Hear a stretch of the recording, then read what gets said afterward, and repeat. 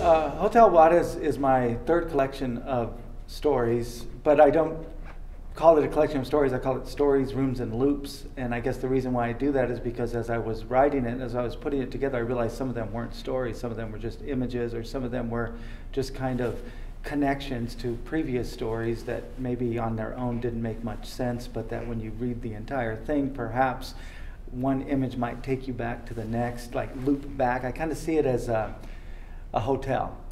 That's Hotel Juarez. And you went to the hotel and there's the lobby and it's all friendly and there's a guy at the front desk, but then it's a hotel in Juarez, the most dangerous city in the world at the time of the writing, according to the London Times. There were murders after murders, and even the cops weren't safe there, so it's really kind of a scary place.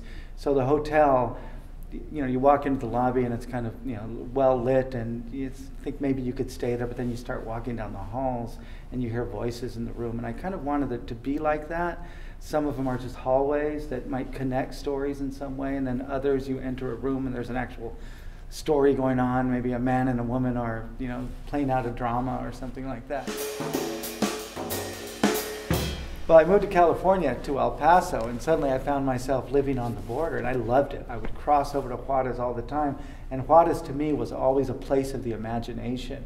If you ever walked through Juarez at night, it's kind of like right out of the Bolaño novel, that kind of imagery. I mean, it's just incredibly a dark place, and there's a lot of things going on, and there's drug deals going on, and I used to walk all night in Juarez. I would go there at midnight after hanging out with friends and walk the streets, and I didn't care. I mean, it was probably incredibly dangerous back then, but I just was too ignorant to know it.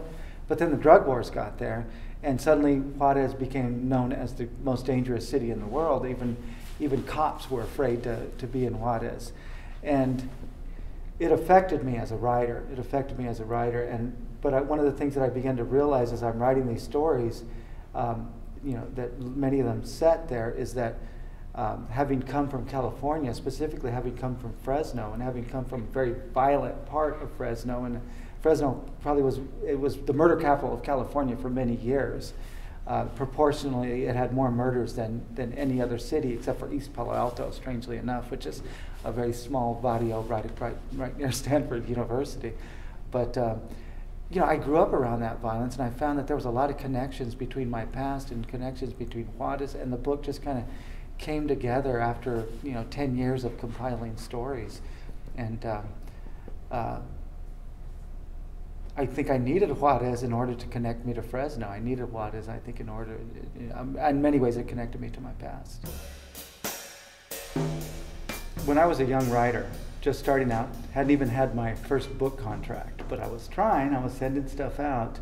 I was an instructor at a college, and I had a few things published, and other instructors kind of knew who I was, so they invited me to do a reading, and headlining was Burciaga, Jose Antonio Burciaga, like one of my heroes, right? Because, you know, as a Chicano writer, he's one of the first ones we've ever read. That drink cultura image of his that looks like the Coca-Cola was an iconic image among Chicanos, and so everybody had heard of him, and I was like starstruck. I was awed.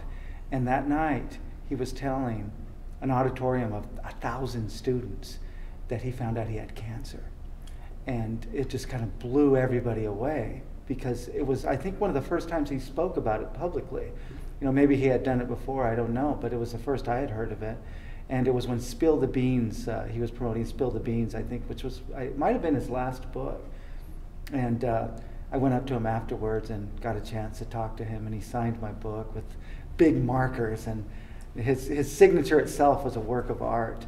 And ever since that time, he was so humble, he was so nice, and it's as if he knew he was dying, but he just still had this incredible amount of love to give the students and to give to me, a new writer. He was very encouraging and complimented me on my work. And you know, when you're a young writer, you want to believe everything you hear, and I completely believed him.